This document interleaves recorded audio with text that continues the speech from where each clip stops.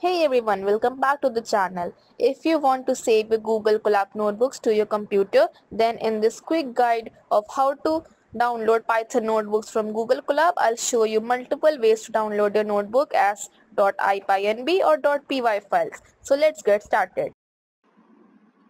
So the first method is to download as .ipynb. So for that we need to first open the Google Colab notebook and then we need to click on File. And in File we need to click on Download, and in Download then we can click on download.ipynb. So this will download the Google Colab notebook as a .ipynb file. So this method is useful if you want to continue working on your notebook locally using Jupyter Notebook or VS Code. So the second method is to download as .py file. So for that we need to click on File, then we need to go to Download and click on download.py.